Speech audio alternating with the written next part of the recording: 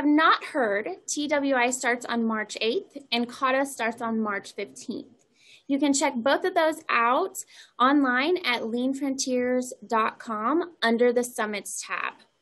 Now with that, I would like to introduce our facilitator for today, Daniel Matthews. Daniel is a change leadership expert, author, speaker, and owner of Continue to Improve. For more than 3 decades, he's worked with businesses and individuals to embrace the change that never stops with less stress and more success. He is one of the original creators of TMMK's problem-solving curriculum, a TWI master trainer and leadership coach. He is the author of the A3 workbook, Unlock Your Problem-Solving Mind, and the Language of Leadership, Nicer Bark, No Bite. With that, I will hand it over to him. Thank you, Skylar. Appreciate it. So in today's session, we're going to quickly talk about how most people perceive problems. We're going to look at the evolution of the Toyota problem-solving TBP process, or how it started out and how it evolved to TBP. We're going to look at the mechanics of TBP and the mistakes most problem solvers make, and hopefully what you can do to avoid those. The role of divergent and convergent thinking in Toyota's problem-solving process. And one of the things I think that's really important is how Toyota shortened the problem-solving culture curve. So those are the things we're going to cover today. Now, I want to start by showing you this very brief video. It's about 2 minutes long. And at the end of it, there's a question that says, what is the problem? So I want you to take a second as you watch this and then commit to writing down your answer, because I'm going to show you what most people, or how most people respond to this. So here we go.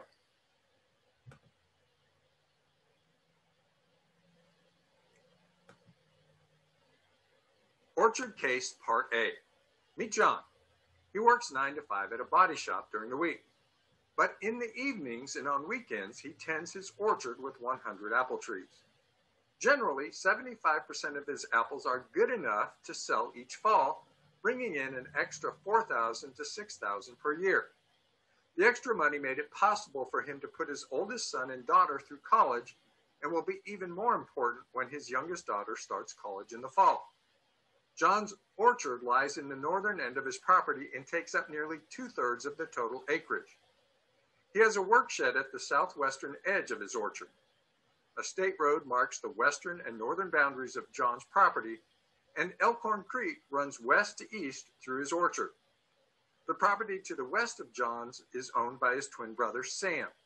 Sam also has an apple orchard that he tends in his spare time, and the two of them have a friendly competition about who grows the best apples. Just yesterday, John and Sam were talking outside John's work shed when Sam noticed that a large area of grass around the shed had turned yellow and dry. Sam kidded John about it, saying, "Seems odd that you can grow apples, but you can't manage to keep a little grass from dying in a year with normal rainfall." John ignored Sam's comment, and they started to walk towards the orchard. John pulled up short as he approached the first apple tree.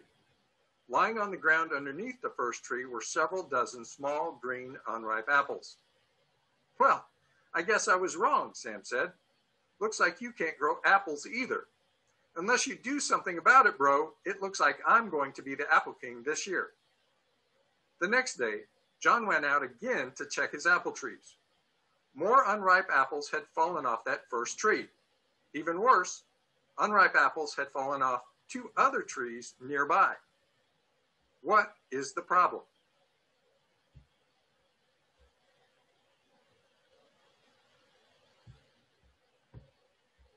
All right, so you should hopefully have a PDF in front of you, and at the very top it asks you that same question. So just take a second and write that down. This is actually an assessment that we used at the very beginning of our 16-hour problem-solving class at TMMK many years ago, and it's something that I still use today. Now, when we look at the responses most people provide to this, this is a list of the most common ones. Things like shed, shades 3 trees, not enough water. Sometimes they get into countermeasures like we should move the trees. And sometimes they even say there's no problem at all. When we look at the data over the last 20 years, this is how it really pans out.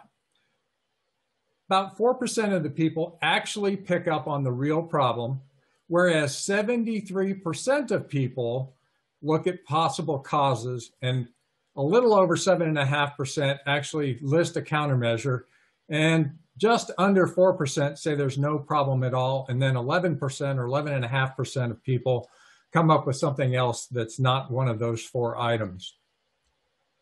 So when we talked about what a problem is at Toyota, we said it's fairly simple. It's the difference between the standard and the current situation. And in this case, what we had to do is we had to look at what John normally saw from day to day, year to year. And in this case, what he saw was small unripe apples staying on 100 apple trees. And his current situation was that small unripe apples were staying on 97 of the apple trees, making the problem small unripe apples falling off of 3 trees. Again, most people don't pick up the problem. They immediately go to a cause or countermeasure. And that's because I think we've been trained over the years that we need to do something when we sense or feel there's a problem. And the problem with that is that we normally miss the mark. The next thing is the extent. And in this case, the extent of the problem was just the 3 trees nearest the shed. Now, when we think about Toyota and their problem solving, you know, we hear it called A3 problem solving. We hear it called A3 thinking. Well, we never really called it any of that. Our very first iteration of the Toyota problem solving process at TMMK was in 1988, and we just called it Introduction to Problem Solving. And you can see a copy of a typical A3 that was produced as a result of that class. It's mostly text-based and just a simple line graph. Then in 1990, we came up with the second phase of this, which was problem-solving QC tools. And so we introduced them to line graphs, check sheets, Pareto diagrams, and fishbone diagrams. And the fishbone diagrams were not used as brainstorming tools. They were a way for us to take this very complicated problem and display all the various causal chains with root causes in one area so that everybody could see that easily. The other thing that in 1988, or with the introduction to Toyota problem solving, the second phase of that was to actually go to our tier 1 suppliers and teach that same class to them and actually do train the trainers so that when we tracked a problem back to the supplier, they understood our problem solving methodologies and our way of communicating through the A3. So that was one of the things that I think that made things go so smoothly back in the early days. And then of course, today, it started in 2004 in Japan. They tweaked the problem-solving process and they called it Toyota Business Practice 8-Step Problem Solving. And I really think that's probably the best definition of what Toyota's problem solving is. It's a business practice. It really is the foundation of everything they do.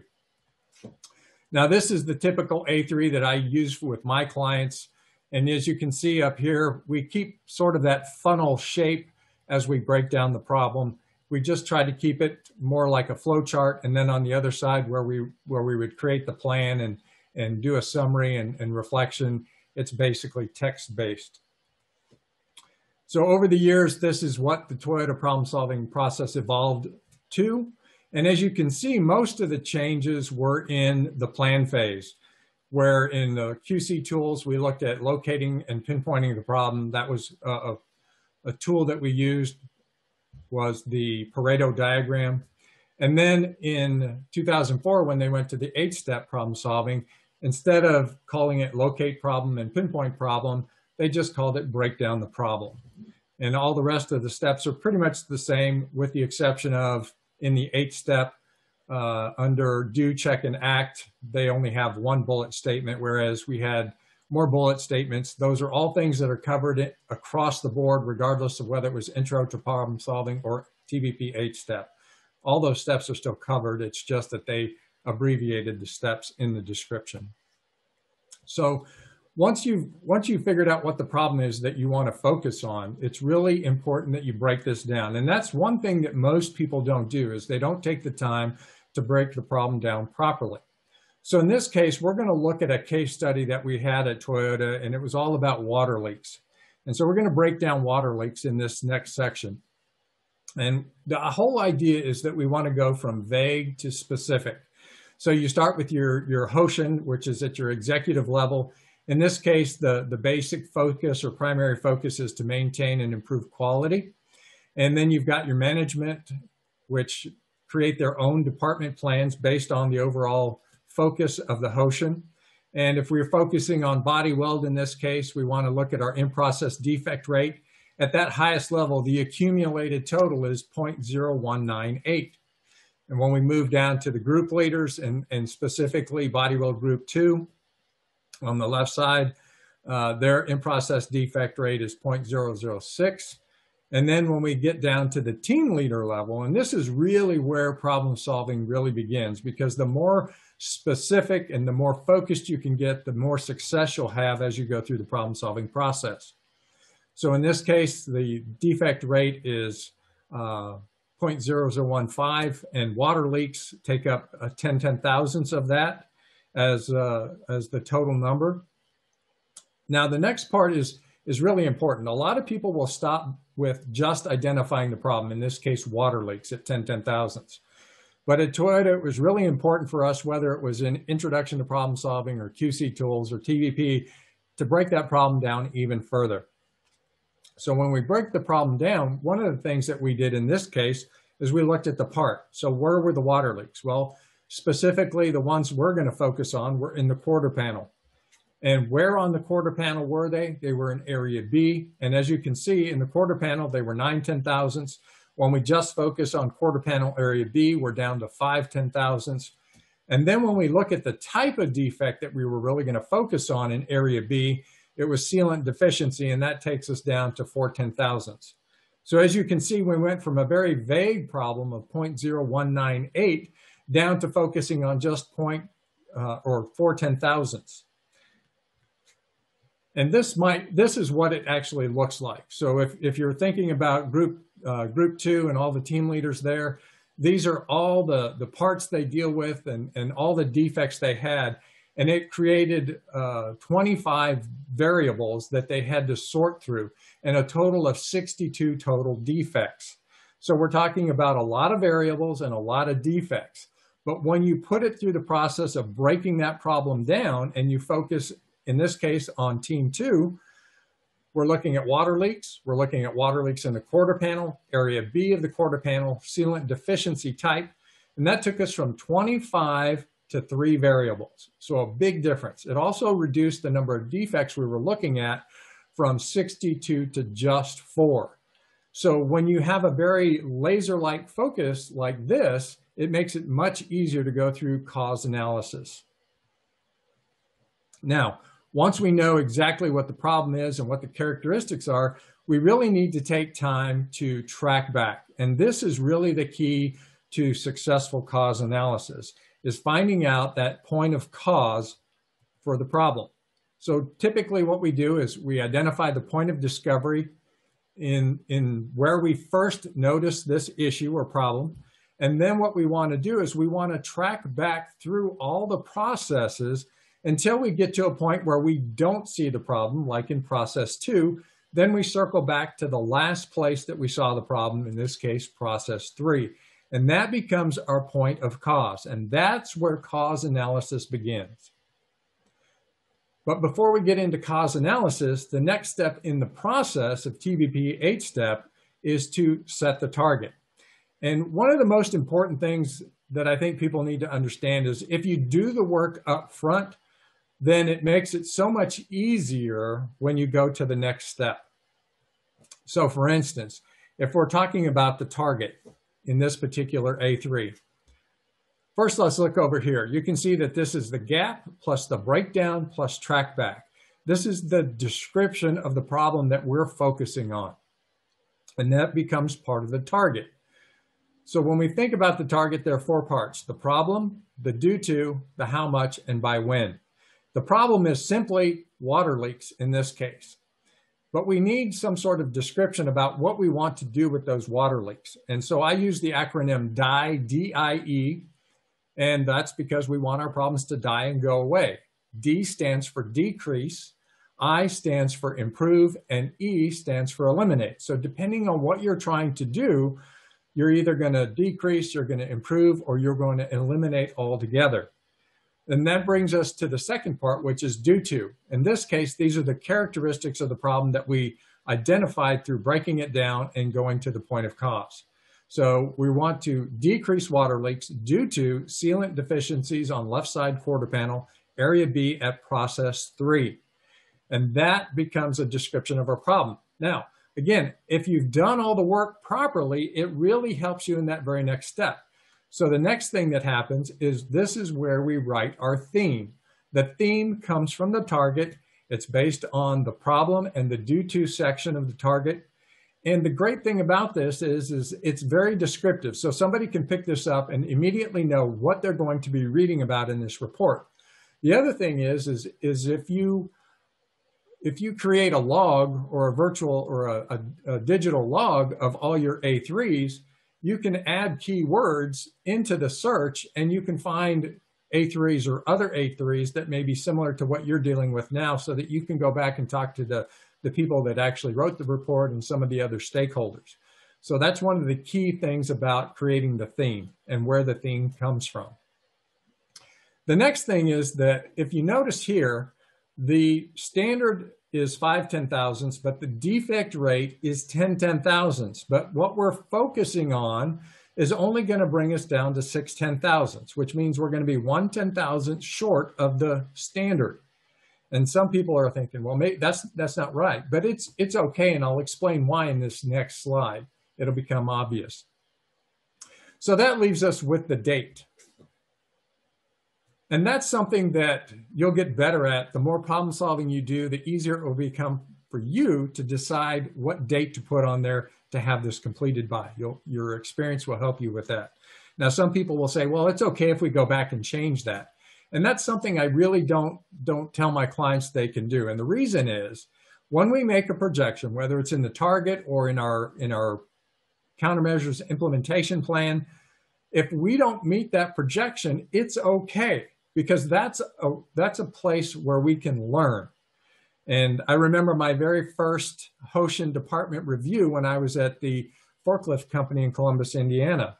My department plan looked really good, had lots of circles and double circles on it, only one big red X. And at the end of my presentation, the executives only focused on that one red X. And later on, when I asked my coordinator why they were so focused on that, he said, Daniel-san, he said, X is not bad. X is good. He says, this is opportunity to learn. So when you think about creating a projection and missing that projection, it's an opportunity to learn.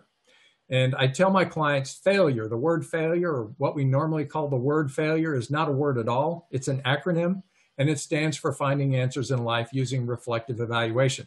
So anytime you miss a projection, this is an opportunity to reflect and evaluate on that and learn from it, so that next time you don't run into that same issue. So when I said we would talk about why it was okay that the target didn't meet the standard, this is exactly why, because little and often make a lot. So for instance, if you're a team leader and you have team members that have been trained in problem solving, you can delegate different aspects of the problem to each of your team members. And as they go through the process of solving the problem, they're going to be able to hit their targets, which in turn will or can make it possible for you to be below the actual standard. So at that point, you've actually achieved a new standard and can go from that point forward. Now, that brings us to root cause analysis. And root cause analysis is really all about creating a series of causal links that lead you from a very precise description of the problem to the root cause. Now, here's some of the mistakes that people make when we talk about root cause analysis. First of all, we've talked about the importance of taking that large, vague problem and narrowing it down to some very specific characteristics, and then finding the point of cause and asking why. Well, many people don't do that, and they start asking why at the large, vague problem. And the problem with that is there are so many different variables that they inevitably miss the boat and they don't achieve what they're trying to achieve. I remember one time at one client where We had the day before talked about cause analysis, and they were to go back to their teams and explain the cause analysis process to their people, and then work on cause analysis for the problem they had picked up. Well, the next day when they came back, one of the managers said, you know, they didn't like that at all because they said it was too narrow. We needed to broaden the focus because it didn't make sense to use a fishbone diagram on something so focused. And the problem is that they were a Six Sigma organization, or an organization that really relied on Six Sigma problem solving to deal with all their issues. Not that Six Sigma is an issue, but it's for much larger problems, not for smaller problems. And they were accustomed to using fishbone diagrams. And as we were having this conversation, one of the managers says, well, we are told that we have to do one Six Sigma project a quarter, a total of 4 for the year. But he went on to say that because it's so complicated and we have so much to do and we have so little time, most of the time we end up pencil whipping it. So even though it's a good process, if you're not following that process and you're not doing it properly, you're not going to get the results you need. Plus, you also need to use the right tool for the right job. And most problems, more than 99% of problems, can be solved with a simpler problem-solving process like PDCA and Toyota's TBP 8-step problem-solving process. So when we think of cause analysis begins at the point of cause. So we take that large, vague problem, we break it down, we find the point of cause, and then we go through why, until we eventually get to the root cause. Now, the second mistake is that when they have a description of the problem, in this case, a whistling noise in the left-hand corner of windshields, they go through the process of brainstorming some potential causes, just like they have in this example, where the gasket around the windshield is crimped, pinholes and welds around the windshield, sealer applied unevenly, and windshield frame out of alignment. But what I've seen over and over again when I go to team leader boards and I look at the problem-solving section and I look at cause analysis specifically, this is what I see. They take those potential causes that are at the same level and they try to arrange them into a 5 why that makes sense to them. And so this is basically what they try to do. And if you look at this, gasket around windshield crimp during installation could explain why there's a whistling noise. But pinholes in the welds around the frame does not explain why the windshield gasket was crimped. And sealer not applied or sealer applied unevenly leaving gaps does not explain why there are pinholes. So believe it or not, this is something that I see many times when I go to an organization and I look at their team leader boards and their cause analysis. So this is not true root cause analysis. This is just taking brainstorm potential causes that haven't been verified yet and trying to organize them into some sort of 5 why chain. So what does true root cause analysis look like? Well, we start with the same problem, but it's all about going to the Gemba and asking a very specific question. And that question is, in this case, why do we have the whistling noise in the left-hand corner of windshields on 25% of these vehicles? Well, we have our potential causes here. Now we have to go to the Gemba and we need to research each one of these. So for instance, 100% of windshield frames are laser measured and verified before leaving body weld. We've gone out there, we've watched the process, we see the data, and we can confirm that that's true. So that is not a cause of this problem. There was a pinhole problem a few weeks ago, but it was due to too high a temperature on a particular robot. And they fixed that problem, and we've gone out there and we've looked again, and we don't see those same issues with the robots that are welding the frame around the windshield. Sealer reports indicate sealer on all vehicles is complete and even. So we put a question mark here. And the reason we put a question mark here is because the sealer reports indicate it. Reading a report is not good enough. You need to go out and look for yourself firsthand. So a report can give us information that somebody wrote down, but it can't really tell us what's going on at the process. And then the last one is windshield gaskets checked in assembly, and 1 out of 4 are bunched up at the left-hand corner. So we know that the gaskets are bunching up in the left-hand corner. Now the idea is that we're looking at this, and we need to analyze it further. And so we asked, why would the gasket be bunching up? And we go through that process. We brainstorm potential causes. We go back and we investigate each of those. And then we continue that process back and forth until we eventually get to the root cause. And it might look something like this. Whistling noise on 25% of the vehicles. Why? Gasket bunches up around left-hand corner. Why? Gasket stretches as it is pushed into place. Why? Team member having to force gasket into place. Why? Team member not applying lubricant to gasket. Why? Team member ran out of lubricant. Why? Lubricant Kanban not submitted. And team member not trained on Kanban usage. Why? Trainer did not use training checklist. So that's the root cause. The trainer did not use the checklist when he was doing the training, and he missed some very, very valuable or important information. When I teach TWI, job instruction, I talk about 3 areas of training that you need to focus on. There's the core job, there's the peripheral tasks, and there are the procedural tasks. In this case, what team members need to do with that Kanban is a procedural task, and they need to be taught how to use the Kanban. In this case, they weren't taught that, so they did not know how to go about getting the lubricant they needed in order to make sure they didn't create problems down the road. Here's another example of causal chain. This one has to do with a dealership check-in in the service department. 65% of the people experience below expectation customer service. Why? The check-in lanes are long and backed up. Why? The staff spends too much time with each customer. Why? Staff have difficult time finding customer information in the system. Ask me how I know, because it's happened to me many times. And then why? Incorrect customer information in the system. Why? Records don't update regularly. Why? There's no set guidelines for updating customer information. So these are 2 examples of cause analysis and what cause analysis looks like. Now, when we think about cause analysis, generally root causes fall into 1 of 3 categories. Either they lack a standard process, they're not following a standard process, or they have an inaccurate or poorly defined standard. Those are the 3 basic categories root causes fall into. And when we look at the long wait times, there was a lack of a standard. There was no information about, there's no information for them or standard for them to update the customer information.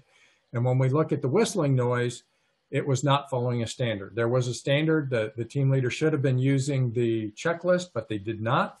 And that's why the problem happened. So that brings us to the next part of the 8-step problem-solving process, which is countermeasures, which are long-term and short-term.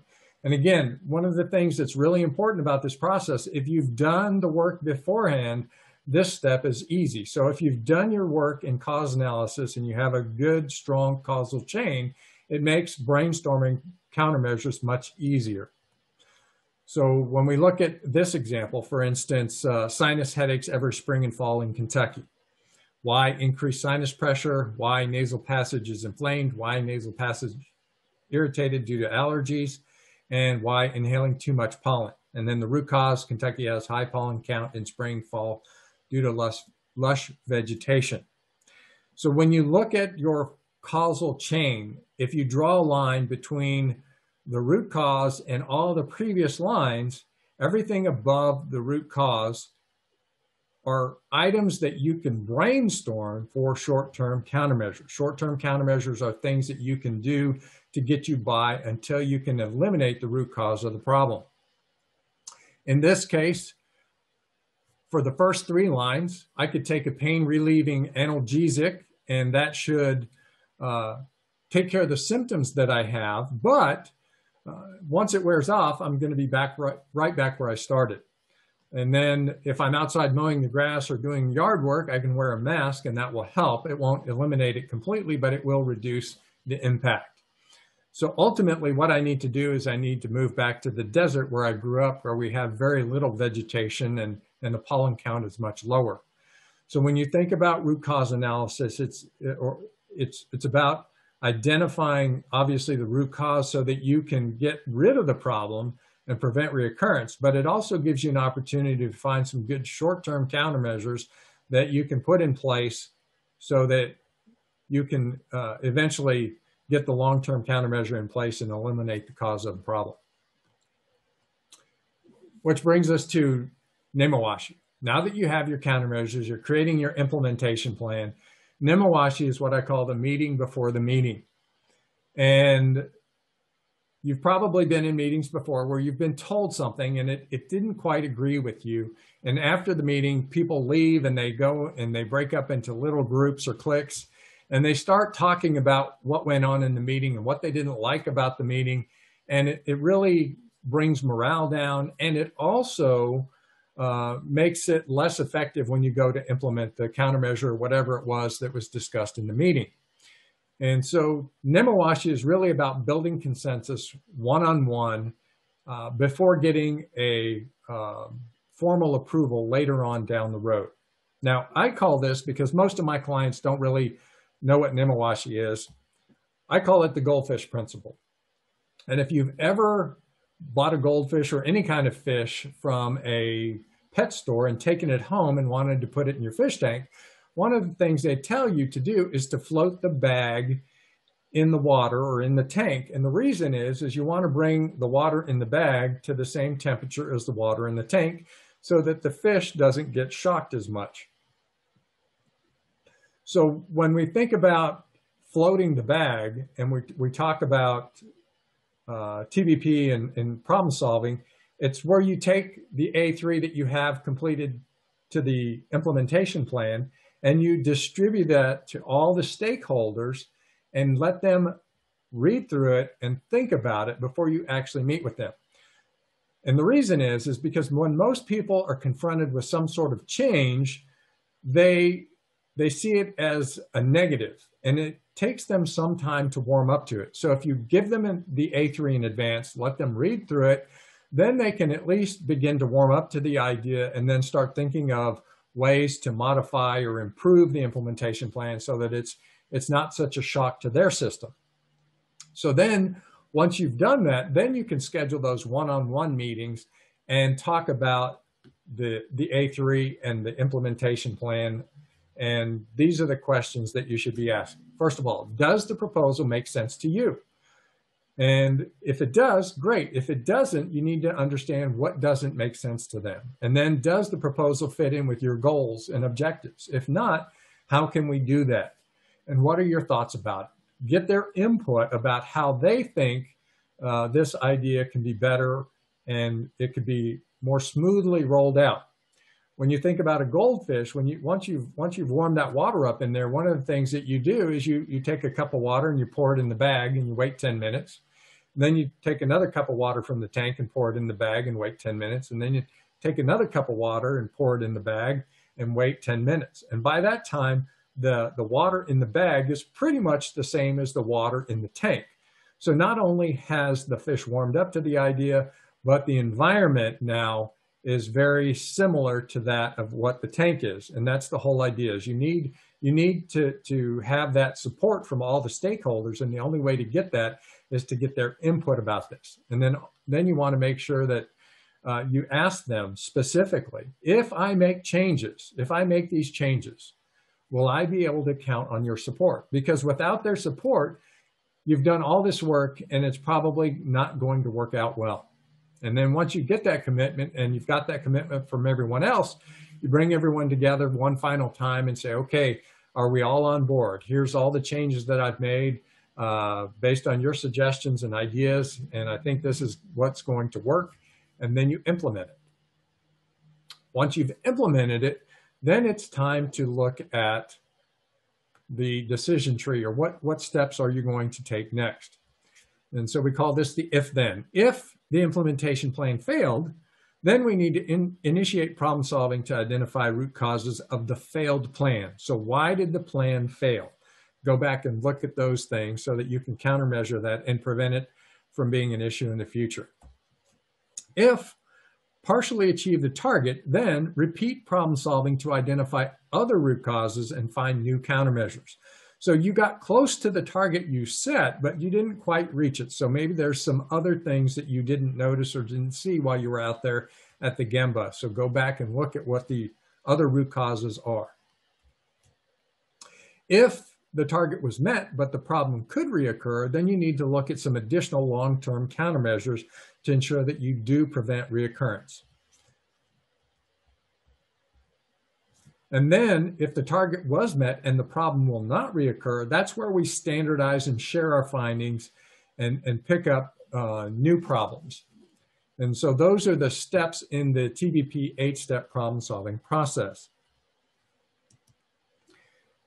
When we think about the thinking process behind this, it's really all about divergent and convergent thinking. It's all about creating options when we think about divergent thinking. When we think about convergent thinking, it's about making decisions and narrowing our focus. So when we start with that large, vague problem, what we're doing is we're using convergent thinking so that we can make some decisions. And the process is very simple. We identify the standard, the current situation, and the gap. Then we break that down into specific characteristics until we eventually get to where we've identified the point of cause. Then we can set our target, and then we can begin the process of cause analysis. Now, what's fun about cause analysis and the two types of thinking is that once you get to your point of cause and your very specific characteristics, you have a very specific thing that you're looking at. But now you're going to use divergent thinking to look at potential causes that could be creating this issue. And then you're going to use convergent thinking at the Gemba to narrow that down. And you're going to repeat that process over and over again until you eventually reach the root cause of the problem. Then in step 5, where we develop the countermeasures, it's divergent thinking again. It's all about creating options, brainstorming things that we can do in this situation. And again, if we've done a really good job with our causal chain, there are some keys in there that will help us create some brainstorming points. Then once we've done that, then we need to do convergent thinking. We've created this big list of brainstorm countermeasures. Now we need to narrow that list using things like feasibility, effectiveness, and impact. And then we narrow that list even more by evaluating it using specific criteria, and then select the best countermeasures based on that evaluation. And then we create a plan. So we do some more divergent thinking about expanding that so that we can create a plan that works. And going through the Nemawashi process as well. And then we get to the process where we get our results. Then we evaluate that, use some convergent thinking to look at the results and the process so that we can ultimately standardize those successful processes. So when you think about problem solving, it is a series of divergent and convergent thinking that happens. So how did Toyota shorten the problem solving culture curve? Well, first of all, we started with a 16-hour intro to problem solving class. And this class was to help us teach everyone in the facility about the problem solving process. But it was also a way for us to manage moving team members to team leaders. So we created a pre-promotion program that had several classes, and one of which was the problem solving or 16-hour problem solving class. And in that, there were basically 4 phases we went through. We went through the first phase was kind of that assessment, which you saw the first of 4 parts at the beginning of this, where we talked about the apple orchard. And that's to assess where team members are right now in their understanding of problem solving and the steps in the problem solving process in PDCA. Then we had a case study that was called Clogged Nozzle, and this was one where we worked together, where the students read the case study, then we facilitated the responses to that case study, going back and forth using their thoughts and ideas and facilitating it on the board and having discussion. Then at the end of the class, we had another case study, and that case study's purpose was to assess how well they had internalized the steps of the problem-solving process. And then last but not least, one of the things they had to do is pick up a problem in their work site and work through the problem-solving process over that 2-week period of time. And the very last day was spent going through their A3. So they distributed copies of their A3s to all the participants in the class, and then they presented it to the class, got feedback from participants as well as the instructor. Then the next phase of that was after class practice. And the way they practiced was through quality circles, through suggestion system, and then identifying problems in their processes and using the problem-solving process to solve those problems. And then the last part of that was once they were promoted to team leader, there was a period of time where they had lots of opportunity to work on problems. And so to move from team leader to group leader, they also had pre-promotion, and there were several classes they had to take. But at the end of those classes, one of the things they had to do is they had to take an assessment to see how well over the years they had internalized the problem-solving process. Could they ask the right questions? Could they get to the right answers? Were they looking at the right types of things? Were they identifying the right problems based on the things they were taught in problem-solving and the things that they had done in the work site? And that's how Toyota shortened their problem-solving culture curve. And problem solving is the foundation of lean manufacturing. And there's no better example that I can think of than one of my clients several years ago was someone who sprayed molten metal on the leading edges of aluminum aircraft parts.